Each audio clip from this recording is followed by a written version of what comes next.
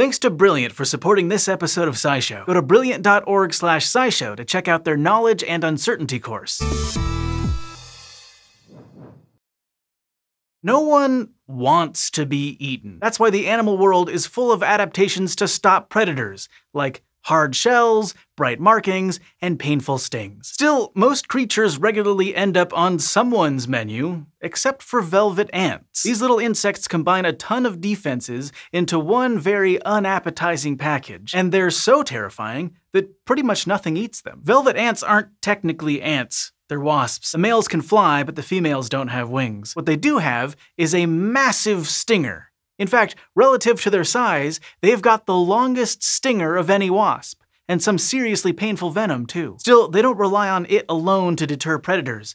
They also have a super tough exoskeleton. It takes about 5 times the force to crush a velvet ant as it does to squish a bald-faced hornet, for example. Plus, they're round and slippery, making them hard to bite down on, something researchers realized firsthand while trying to crush these things. The crudders kept slipping out of their grasp. Of course, the velvet ant doesn't want it to come to that, so they employ an array of warning signals. Their velvet sections are brightly colored as a bold, visual, aposematic signal. They also literally sound the alarm by rubbing a section of their abdomen to make a loud squeaking noise. And they can release smelly alarm pheromones. These by themselves can deter some predators, and the combinations of defenses and warnings is super effective. It seems to train other animals not to mess with them too. Like, in one experiment, lizards that had a run-in with a velvet ant still avoided them over a year later. And in another, birds were wary of eating one of their favorite tasty treats simply because researchers had painted them to look like velvet ants. Predators don't even need to have encountered a specific species of them. Many velvet ants mimic each other's coloring in what scientists call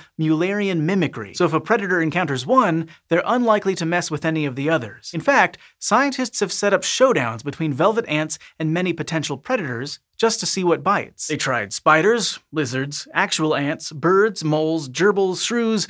Almost all of them avoided the velvet ants entirely, and the few that did catch them mostly spat them up. As far as anyone can tell, toads are the only animals that occasionally eat velvet ants, but they don't have an easy time of it.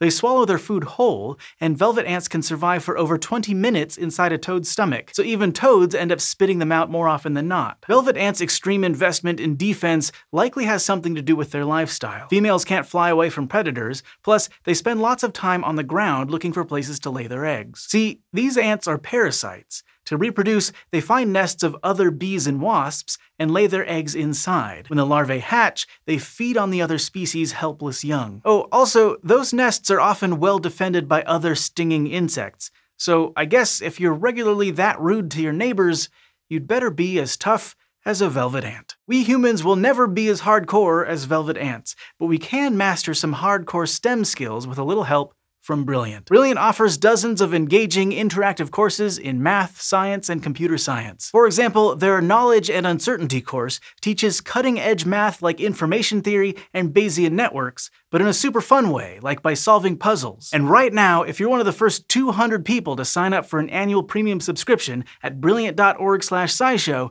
you'll get 20% off, which is a pretty sweet deal.